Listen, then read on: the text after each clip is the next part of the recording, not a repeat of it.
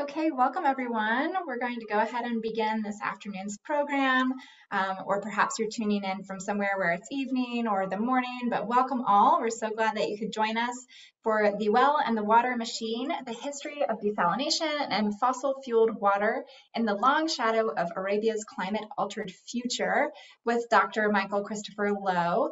My name is Emma Harver, and I'm the Director of Outreach for the Duke UNC Consortium for Middle East Studies, and I'm thrilled to be able to open today's program. And I'd like to take a moment to thank our sponsors. This afternoon's program is being sponsored by the Center for Middle East and Islamic Studies, and it's also being co-sponsored by the Water Institute at UNC Chapel Hill and the Duke UNC Consortium for Middle East Studies. So it's my pleasure to introduce Michael Christopher Lowe. We will be joined soon by Marwa Kohaji, who is a PhD candidate in the Department of Anthropology, studying cultural anthropology, and we were very thankful to her for putting today's program together. And I think Marwa might just be joining us now, so I will invite Marwa actually to provide this introduction if she is able. Thank you, Emma, for starting this meeting. We're delighted to have Professor Michael Christopher Lowe with us today. Professor Lowe is an assistant professor of history at Iowa State University. He specializes in late Ottoman, modern Middle Eastern, Indian Ocean, and environmental history. He is the author of Imperial Mecca, Ottoman Arabia, and the Indian Ocean Hajj, which was shortlisted for the 2021 British Kuwait Friendship Society Book Prize, and which will soon be translated both in Arabic and in Turkish. In 2021, Professor Lowe served as a senior humanities research fellow for the study of the Arab world at New York University, Abu Dhabi. While in residence in the UAE, he continued work on several new projects, exploring the entangled envirotechnical histories of desalination technology, water production, infrastructure, energy, and climate change in the Arabian Peninsula and the wider Middle East and more globally. Professor Lowe, the floor is yours. Thank you very much for that kind introduction. Let me share my screen. All right, does that, everyone can see PowerPoint? Yes, okay. All right, perfect. So thank you, Emma and Marwa, for that generous introduction and for all of your hard work in organizing this event. I'm really grateful to be here with you today. So the first thing that I'll say about this presentation is I guess I'll go ahead and apologize if it is disjointed. This is sort of the first time that I'm trying to put together kind of the beginnings of this second book project into a kind of cohesive sort of lecture length presentation. I've published a couple of pieces from this. Part of this comes from my first book. And I'm trying to sort of, work out the direction for the second book. So I guess bear with me as I sort of put these pieces together a bit. Paradoxically, the history of desalination, I would say, begins not with water, but with energy history. The emergence of desalination technology has a long and, of course, complicated history in the Middle East. While desalination would ultimately become one of the most important manifestations of oil-driven modernization, the rise of desalination technology in the Arabian Peninsula actually predates both American involvement in the region and the discovery of petroleum and the astonishing wealth that it ultimately has generated. Indeed, the first era of desalination in Arabia emerged at the confluence of the late 19th century imperial infrastructures of coal and steam. From the 1850s through the first half of the 20th century, these earlier coal-fired experiments with desalination placed the peninsula in a, let's say, a unique position to capitalize on desalination's Anglo-American-led reincarnation between the 1950s and 1970s. A second coming fueled by oil companies, atomic ambitions, and the strategic interests of the Cold War. But before we get to that, I want to sort of start with this sort of earlier 19th century iteration. As An Barak has recently argued, a ghost is haunting the field of energy studies and energy history, the specter of energy itself. Now, what Barak points to is the tendency to misunderstand energy regimes and energy transitions, given that, that give rise to particular kinds of societies. And what does he mean by this? An energy regime is a kind of collection of arrangements whereby energy is harvested from the sun, directed, stored, bought, sold, used, or even wasted, and ultimately dissipated. This basic formula seems, let's say, deceptively simple. The windmill and the water wheel produced a society of feudal lords. Coal and steam produced industrial capitalists in England. And oil, of course, gave rise to petrostates in the Arabian Peninsula. While there's certainly truth to this idea, Barak warns it overlooks the ways in which energy transitions do not always produce total ruptures. More often than not, the technologies of older energy regimes form part of the basic infrastructures needed to build up a new energy system and shift from one regime to another. In this case, desalination, a key feature of petro-kingdoms of the 20th and 21st century Middle East, were first deployed in the region as an infrastructure of coal and steam. In this sense, rather than understanding the adoption of fossil fuel desalination technology solely as products of oil wealth or Cold War futurism, in reality, it represents a lingering ghost of steamship transportation. Desalination indeed served as a midwife to the nascent petroleum-based states of the region and became deeply embedded in these societies, and indeed has survived longer than the original energy regime that it was engineered to service actually passed away. The region that we know now, of course, as the Middle East, partially owes this middleness, if you will, to carbon storage networks designed to fuel the age of steam. In the late 19th century, the British Empire depended on the even spacing of coaling stations spread across the Red Sea and the Persian Gulf to service the increasing flows of steamship traffic flowing between India, the Mediterranean, and England itself.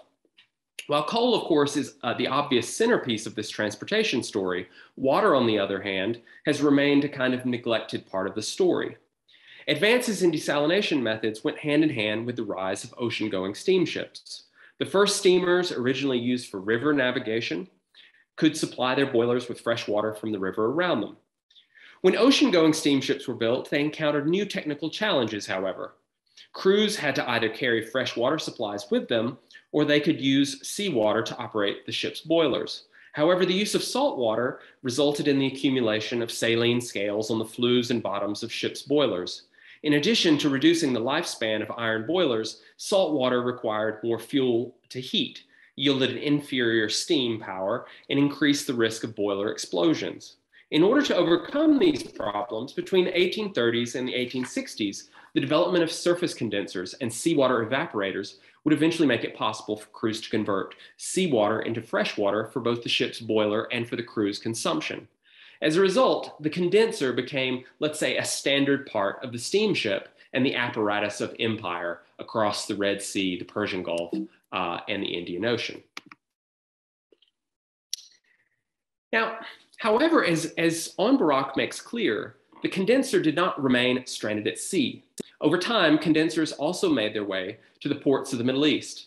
From as early as the late 1850s and 1860s, the British Empire began to experiment with the installation of coal-fired condenser units in the Eastern Mediterranean and Red Sea ports like Malta, Suez, and Aden, pictured here, where local water supplies were unable to keep up with the new demands of industrial steamship traffic and the increased numbers of foreigners settling in these arid colonial outposts. In the 1860s, several condensers were deployed actually on land in Aden by the British Indian government, as well as private companies such as the Peninsular and Oriental Company, P&O, and Messrs. Luck, Thomas and Company. While these companies primarily served their own ships calling at port, under normal conditions, both government and private condensers sold water to the general public. And indeed, there's some great documents about Aden, about the sort of pecking order of who got how much distilled water, depending on one's sort of social station. So there's also kind of social and cultural history that can be told out of this as well. Now, in times of drought or emergency, in times of water shortage, these units could be called upon to sustain the British Raj's foreign population. It acted as a kind of emergency lifeline of empire, if you will.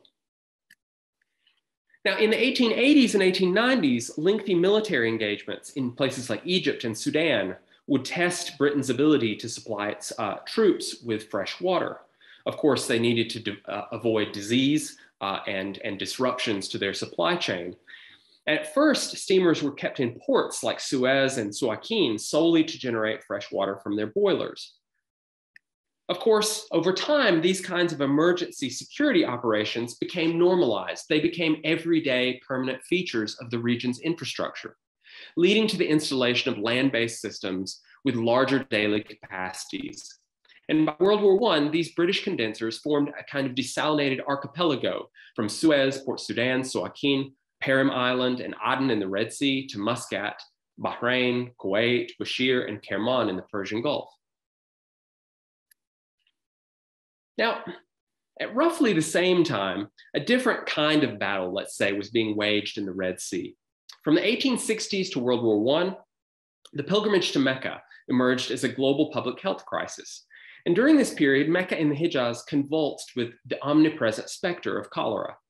Thus, while the advent of industrial steam shipping had opened the floodgates of transoceanic transport, moving both goods and people like never before, it also had the unintended consequence of forging ever faster and more interconnected pathways for the spread of deadly pathogens.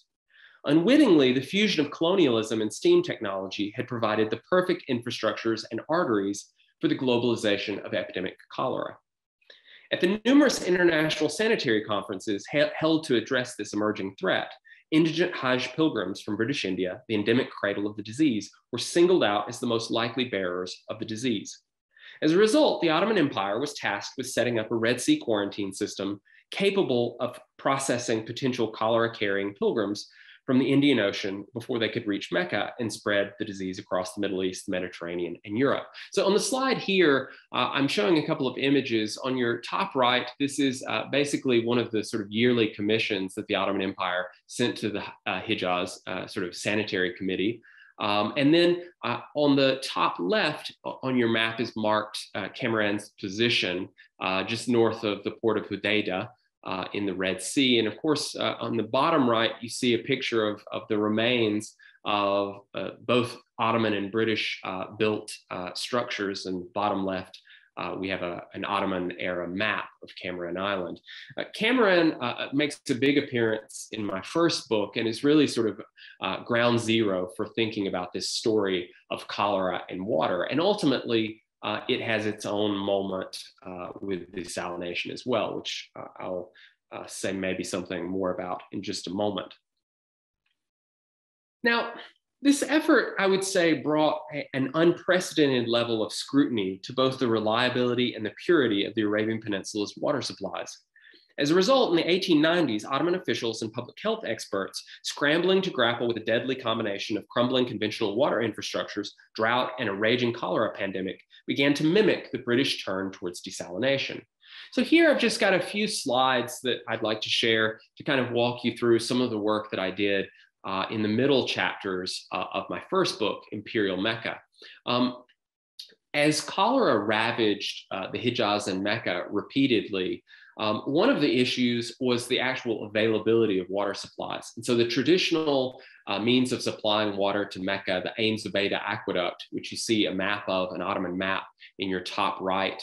In the top left, you see a sort of water damaged, ironically enough, map of central Mecca's water infrastructures, tanks, cisterns, pipes, taps, etc.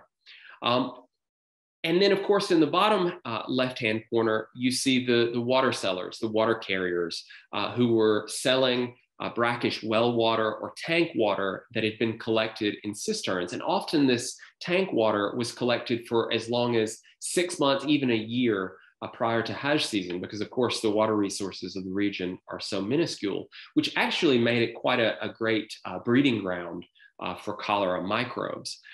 So in an effort to both combat drought and then the omnipresence of disease, we see a document on the bottom right hand of your screen. This was the first document that I encountered where I saw the mention of a need for desalination technology. And the document actually calls for basically steamships like the ones that were present in Suez to supply water for Jeddah and Yanbu, a kind of an emergency lifeline, if you will.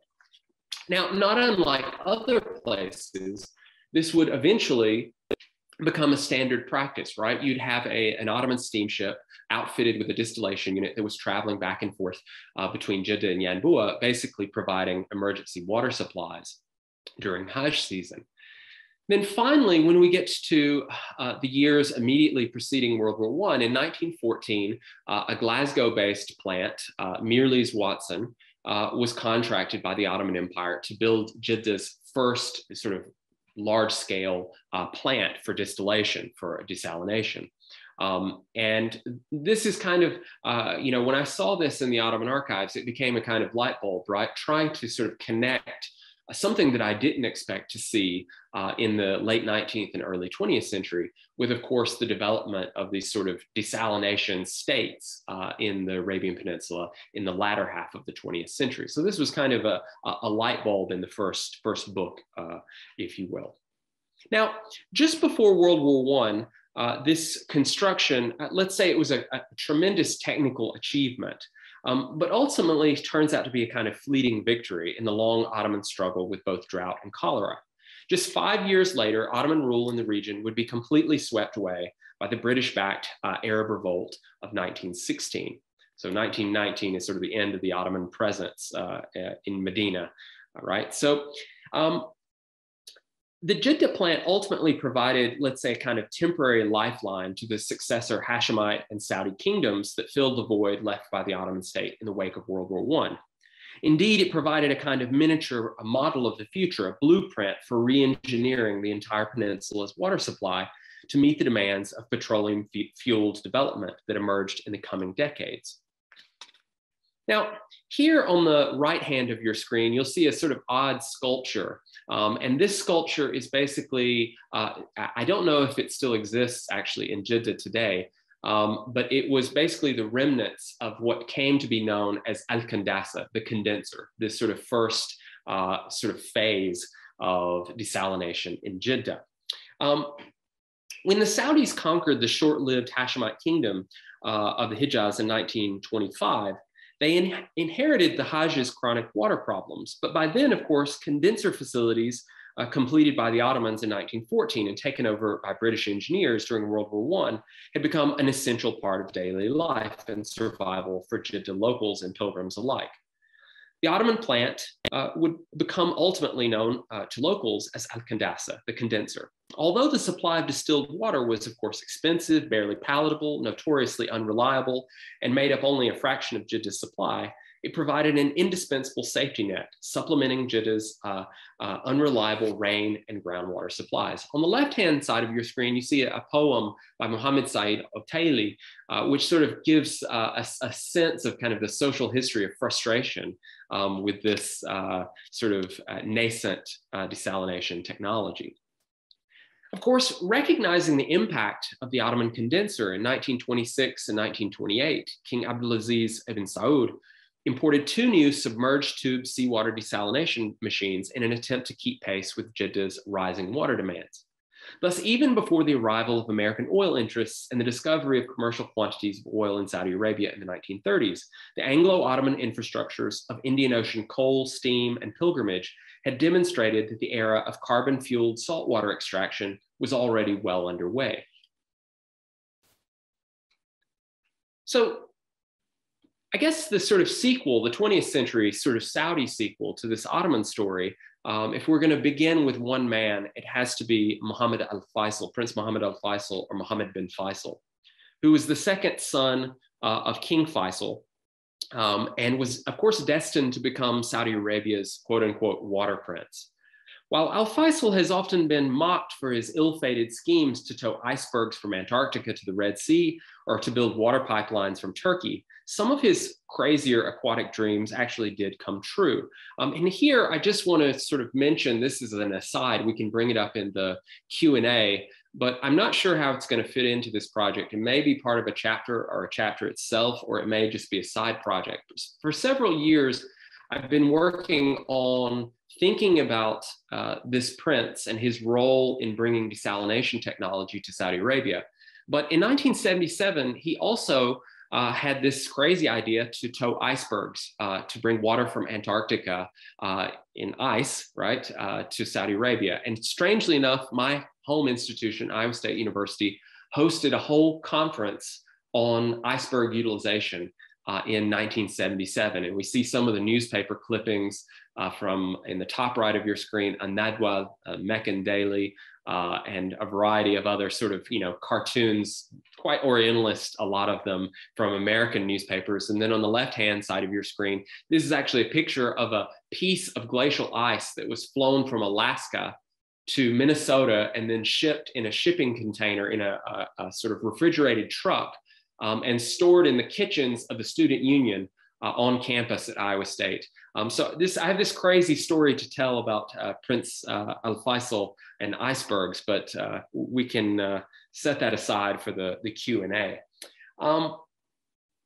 This career for Al-Faisal between, let's say, the 1960s and the mid-1970s did have more practical applications. He would build the foundations of what would grow into, ultimately, the world's leading producer of desalinated water. As Al-Faisal recounted in a 2015 interview, his first interest in desalination was sparked as a child drinking the condenser water from Jeddah Al-Kandasa plant that we just mentioned a moment ago. 2 decades later, while studying at Menlo College near San Francisco, the prince found himself really at the epicenter of America's turn to desalination in the 1960s. And there was a kind of moment of enthusiasm, particularly in California, for the possibility of sort of saving California from dependence on the Colorado River and dams, and the possibility of sort of constructing desalination units up and down the California coast. Ultimately, that didn't happen. We see, some progress on that front, particularly in San Diego, but not quite the vision that the Office of Saline Water had in mind. But nevertheless, Prince Al-Faisal, during his studies, visited a multi-stage flash desalination unit built by Aquachem for Southern California Edison's Ventura Power Plant. Impressed by the advances being made in California, he was then armed with the idea that would really ultimately become his legacy. We see a rendering here. Actually, he became in contact with the US State Department and the Department of the Interior and volunteered Jeddah as a test plant for Westinghouse, and ultimately got US assistance for the construction of the first large-scale plant in Jeddah, which ultimately was constructed by a multinational team in 1970. And of course, this becomes really the cornerstone for what becomes, again, the largest network of desalination plants in the world.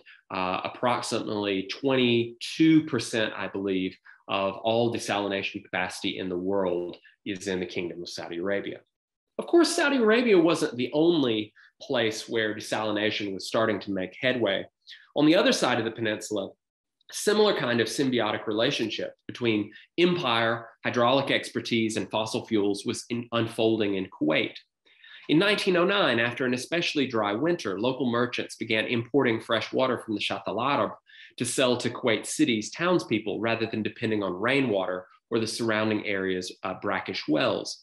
In an attempt to break Kuwait's dangerous dependency on water imported from Iraq, Emir Mubarak al-Sabah commissioned the Anglo-Persian Oil Company to build a condenser plant, which opened in 1919.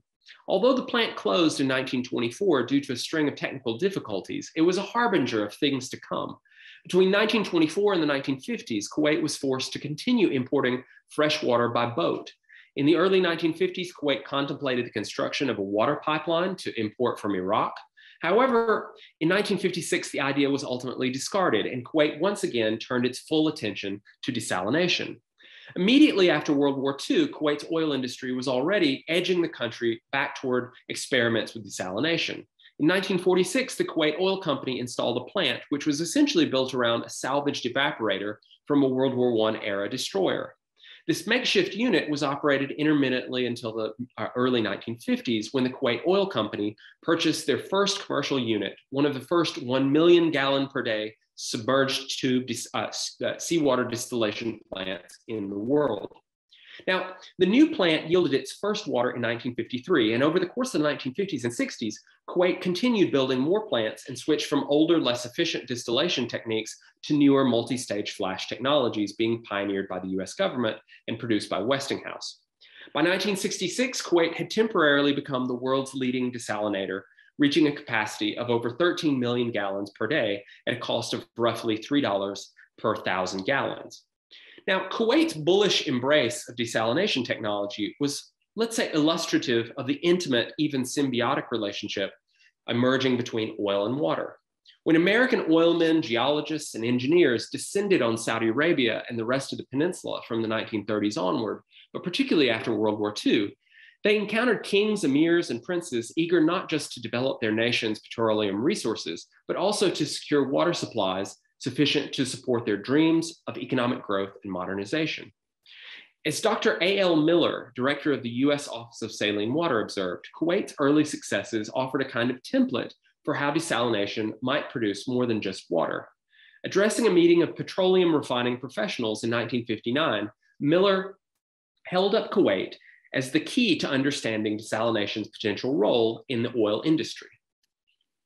As Miller pointed out, desalination and drilling were natural allies. On the one hand, the oil industry's enormous water requirements for both drilling and refining operations had already made it a leading consumer of desalination technology.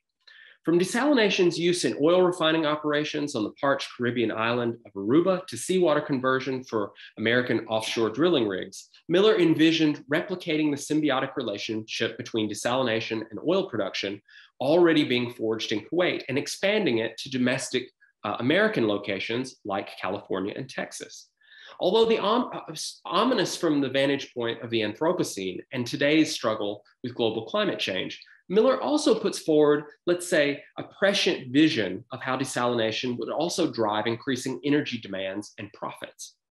One thing is clear, he says, the conversion of seawater to freshwater in quantities approaching only a few percent of the current water consumption rate will require expenditure of a staggering amount of energy, either as thermal energy for distillation or mechanical energy for pumping.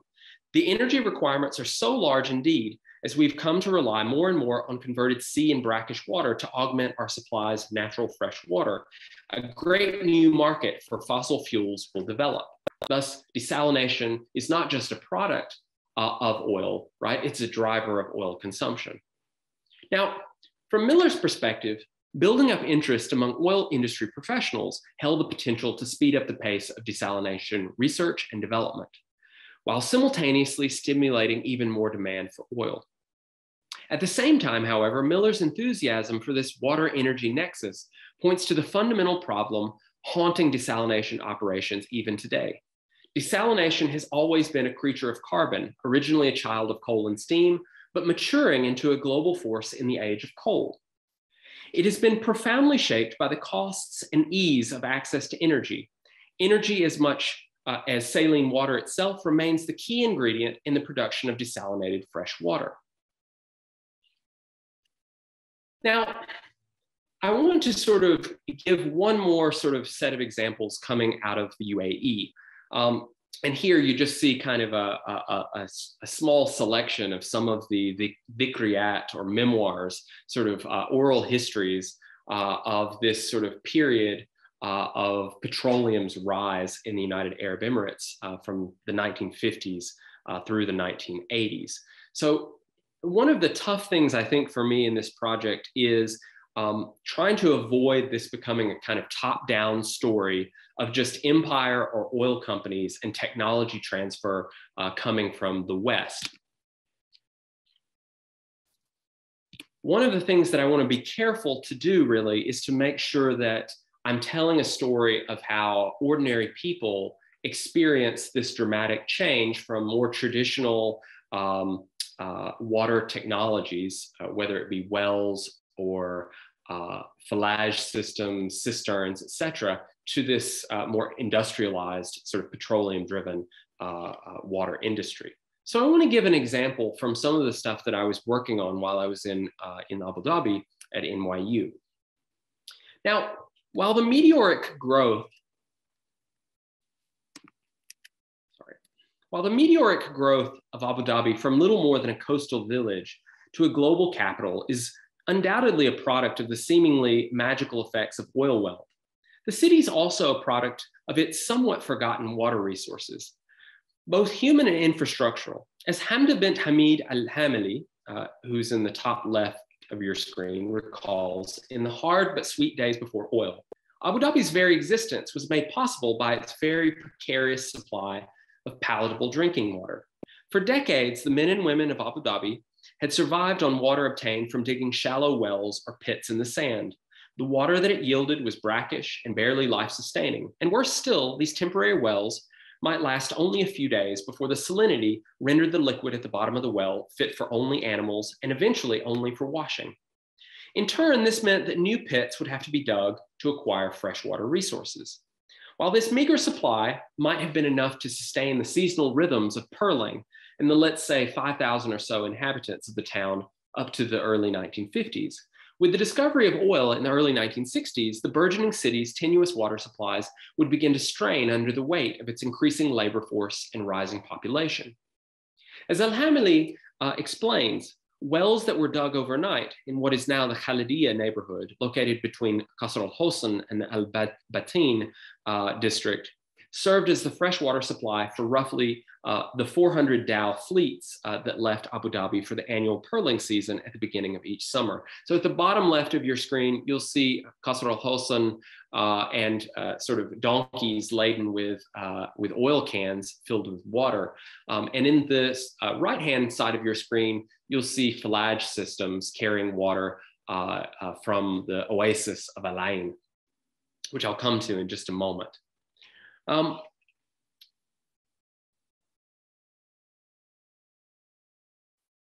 Prior to the arrival of oil and the rise of widely available desalination and municipal piped water in Abu Dhabi, the process of securing enough potable water to support the region's economic activity was both labor intensive and entailed wildly different gender roles than those imposed after the discovery of commercially viable oil resources. Now, prior to the 1960s, water for Abu Dhabi's pearling vessels had to be transported to the dhows in water skins borne on the backs of donkeys or carried on poles balanced on the backs of men's shoulders. However, the actual work of digging the wells from which the water was secured was primarily women's work.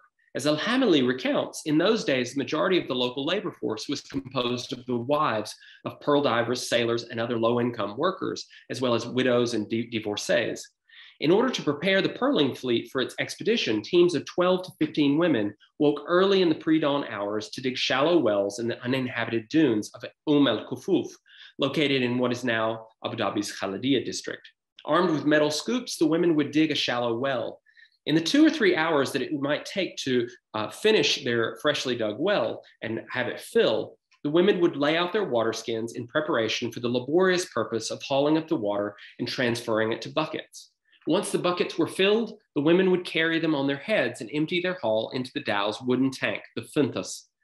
From sunrise to sunset, they went back and forth from the well to the ship and back again. And depending on the size of the dhow, it might take between 3 and 5 days to fill a single tank, each tank holding 300 to 500 head holds.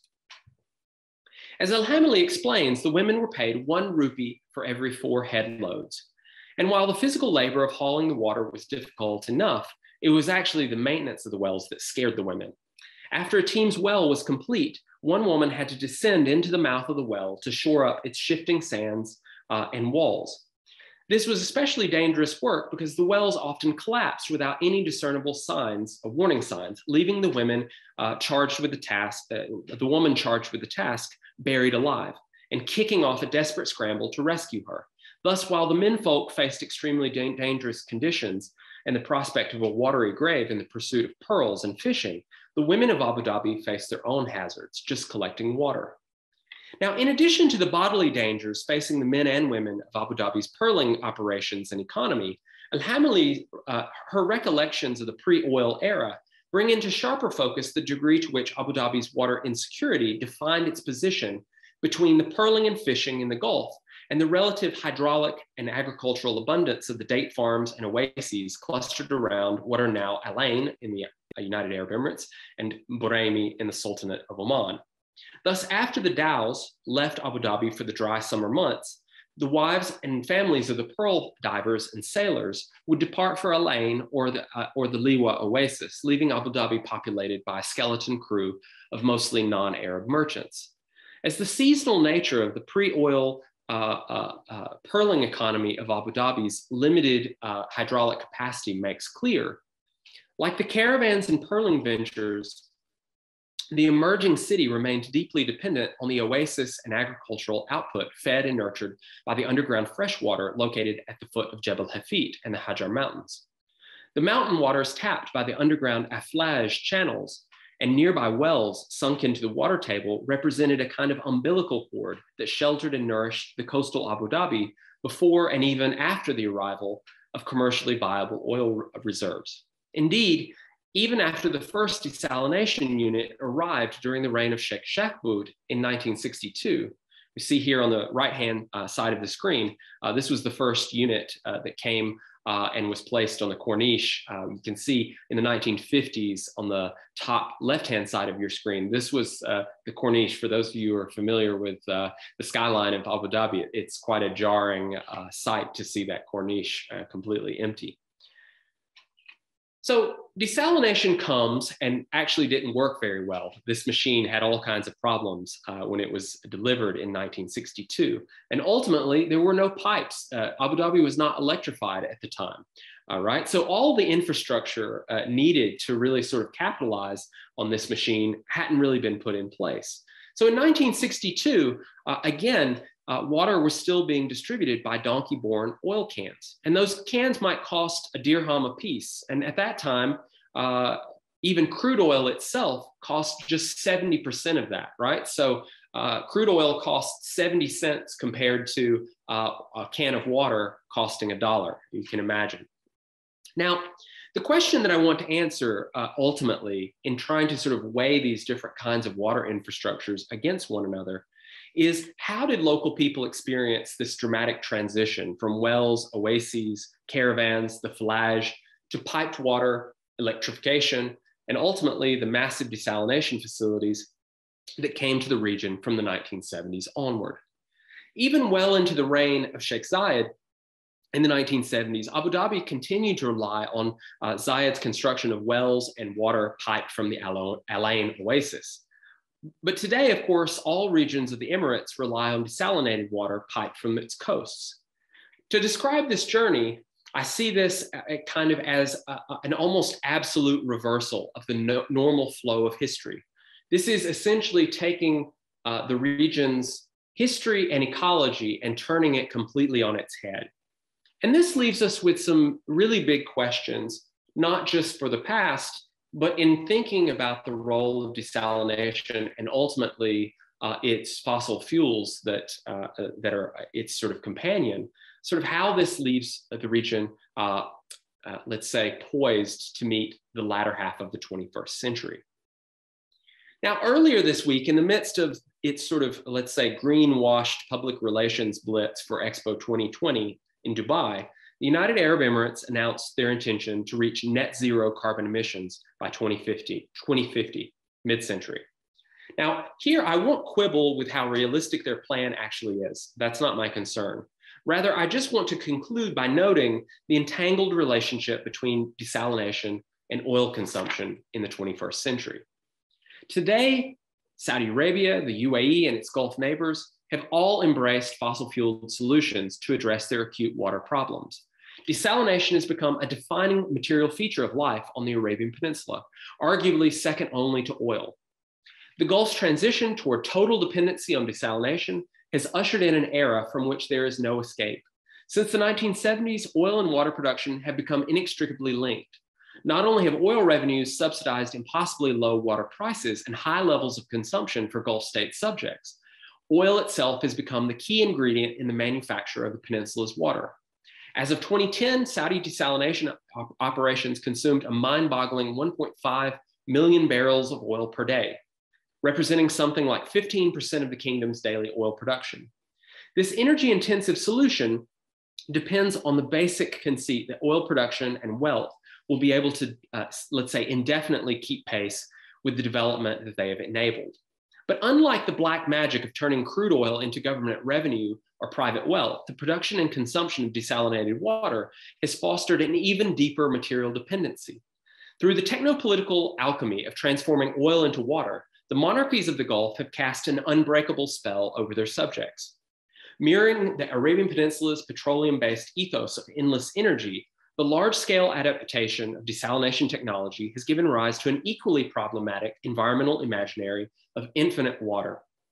With renewable water capacities of less than 500 cubic meters per capita, states like Saudi Arabia, Kuwait, and the UAE suffer from absolute water scarcity.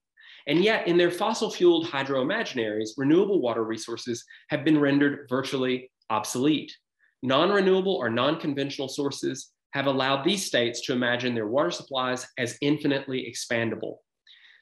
If there's no more rain or groundwater to be tapped, more can simply be extracted, processed, and produced. The potential for harvesting the sea has become decoupled from the realities of existing water scarcity.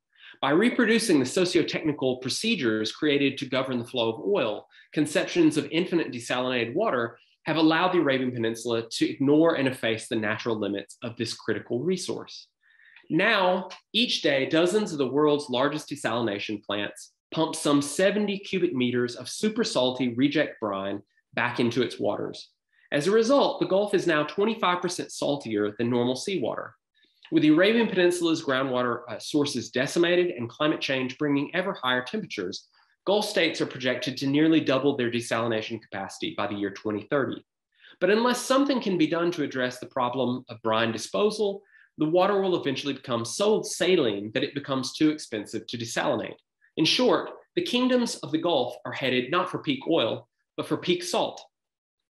Mirroring this theory of peak oil, the point at which maximum rate of oil extraction might be reached, peak salt predicts a future when desalination becomes environmentally and economically unfeasible. Not so long ago, the prospect of peak oil seemed like the greatest threat to economic stability of the Gulf and the world indeed. Today, however, as new realities of man-made climate change loom ever larger on the horizon, the fear of running out of oil is slowly being overtaken by the need to make climate adaptations to deal with the consequences of the carbon dioxide that humans have already pumped into the atmosphere. In this sense, the notion of peak salt and peak oil are not so different. Desalination has always been a child of fossil fuels. It's rooted in the same hubris and drive for infinite resources and economic development.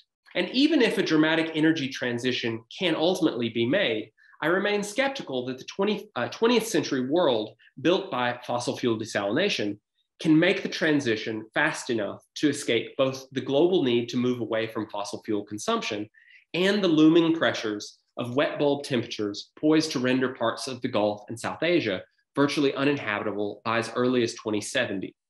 Although not what the famous novelist Abdurrahman Munif may have had in mind when he called Gulf states cities of salt, the fragility inherent in his critique of petrostates now has new ecological dimensions with which we must contend.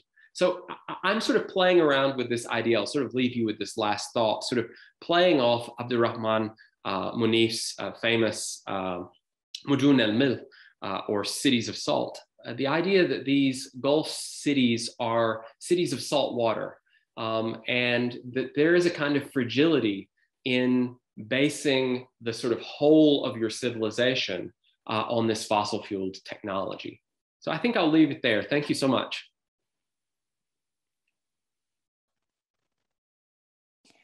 Thank you so much, Professor Loh, for a wonderful presentation and for sharing your work. The floor is now open for Q&A. So if you'd like, you can just type your questions and I'll read them out loud. We have a question from Margaret McGarry.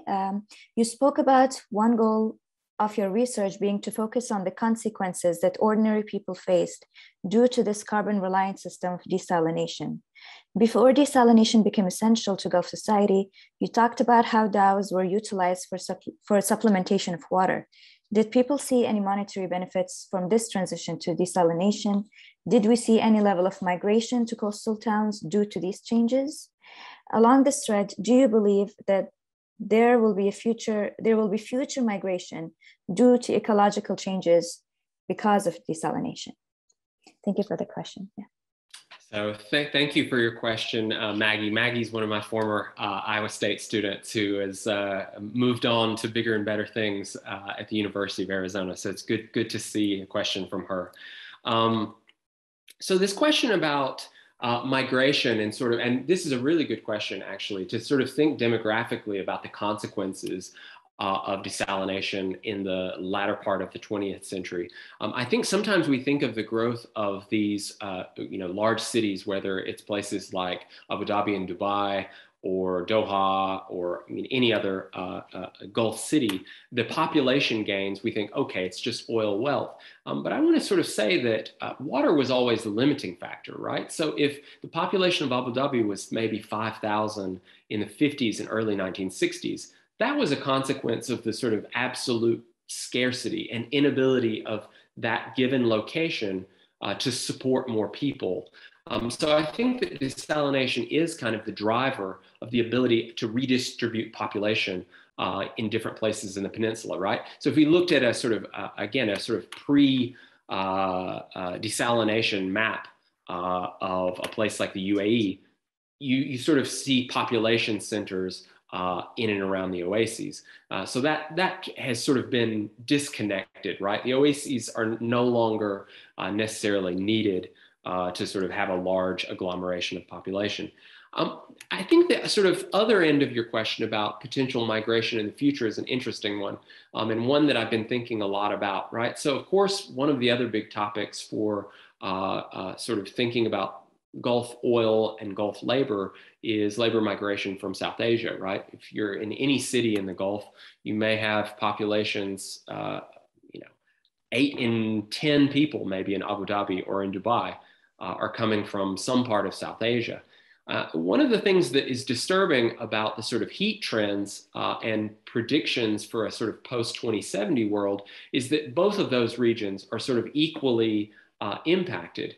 And so it raises real questions about where these workers are going to wind up if that sort of source of income and set of diasporic connections is severed, right? So I think that both the sort of sending population in India and the receiving location are going to be affected in this really dramatic way. So I think you're going to see a redirection of labor markets as a result of that, unless something dramatic can be done. And I actually, everything that I read thus far about these sort of heat issues is that it's fairly locked in. I don't see any dramatic change from the status quo that's going to get us around those heat issues. And in particular for outdoor labor and construction, it's a killer. So thank you for that great question. Great. We have another question, two actually. The first question is, how do small island states like Bahrain contribute to current efforts to address climate change in the Gulf? I guess you can address this and then I'll read the following question. So I'm not sure sort of how to address the sort of small island component there. Look, I will say this, I'm of two minds. Having spent a little bit of time in the Gulf this past year, I tried to come in with a kind of fresh attitude to not be too cynical about sort of climate change efforts or the sort of promises, right? This is certainly an issue for us in the United States and in Europe as well, essentially governments making promises that are not at all realistic or not backed up by actions. I actually do think that there is a sort of growing awareness and urgency for the need to either cut fossil fuel consumption or production, or to sort of engage with other technologies, carbon sequestration, et cetera. But I think my point, my overriding feeling is not that the Gulf is sort of doing something nefarious necessarily, although I do think that there are sort of greenwashing efforts. Things like Dubai Expo is a sort of commercial rather than a sort of concrete set of aims, in my opinion.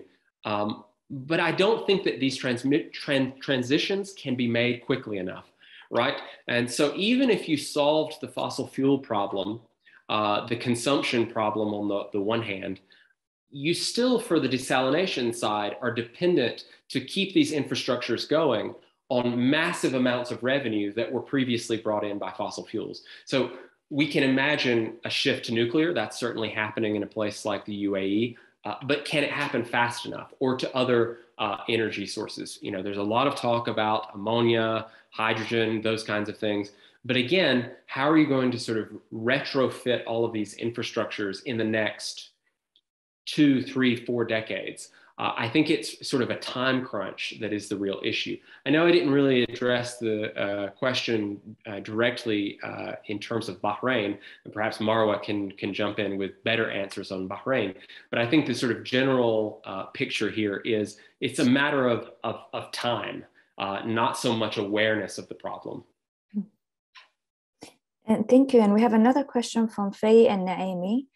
Besides economical and environmental issues that desalination has presented to the Gulf, what other problems does desalination represent? I mean, I think the biggest problem, obviously these are economic and ecological problems, but I would say, I would highlight maybe pricing and consumption, right?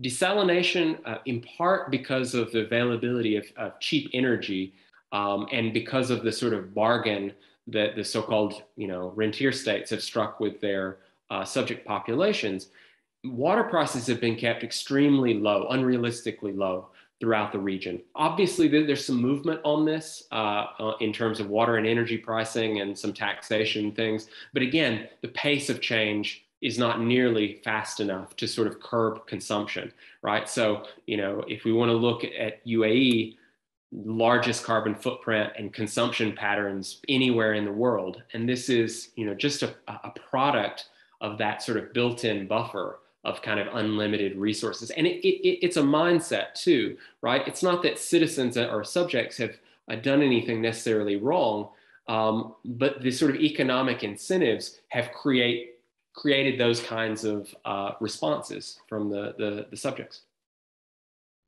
All right. I have 3 more questions. So we have a question from David Katz. He's thanking you for a fascinating talk.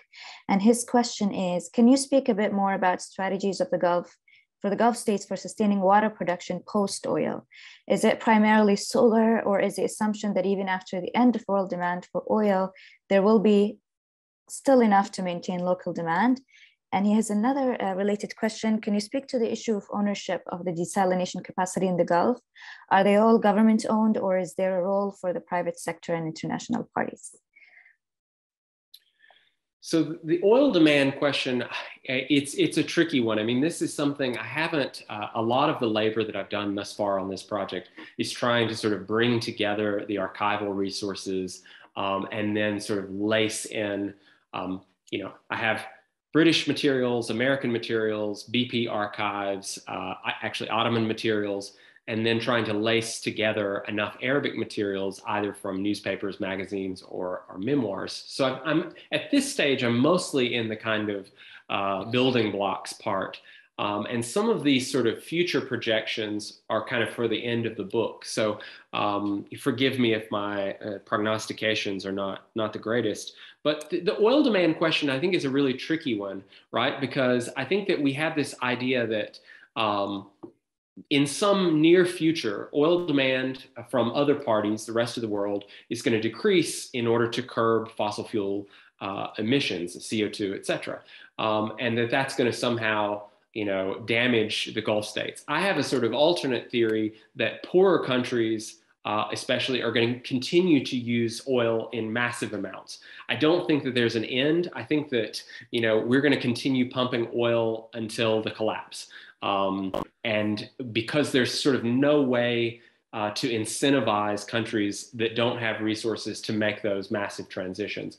So my perception is, and even the sort of promises of net zero from places like the UAE say that they're going to continue to sell oil and that that's part of the plan, right? That they're going to do other things to sort of reach that target.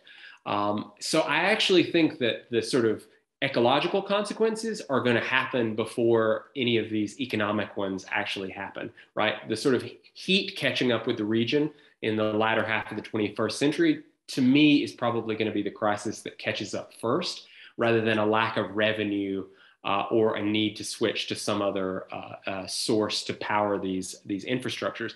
The thing that I would say, you mentioned solar, nuclear, these are all in the mix as possibilities. But if you look at the capacity of the many plants scattered across the region, only a very, very small part of those plants is going to be powered by nuclear or solar. There's a lot of talk about solar in the region, rightfully so, but the actual capacity, installed capacity to use right now is a tiny, tiny fragment. And again, it's not that the potential isn't there, it's how long does it take to scale up and sort of overtake some of these more conventional sources, given the sort of limited constraints that I've mentioned before. So again, it's time crunch more than anything. And if you could please follow up with his question on the desalination plants, if they're entirely public owned or privatized. Yeah, so this situation is sort of a bit of a moving target, and this is, I have a sort of a note to self to sort of look into where this is headed, right? So the sort of way that things are going in the UAE, right, is an increasing use of corporations like Mubadala, right, to sort of mix this up across many, many industries. But essentially, the sort of capacity, no matter how you slice it, is state-owned.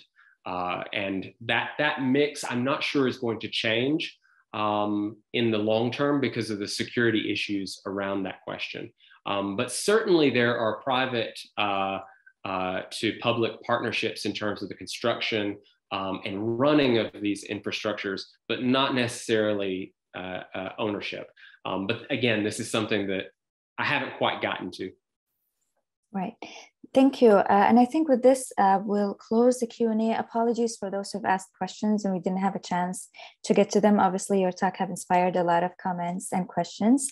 And with that, I'll just like to thank all the attendees and thank you, Professor Lowe, for attending.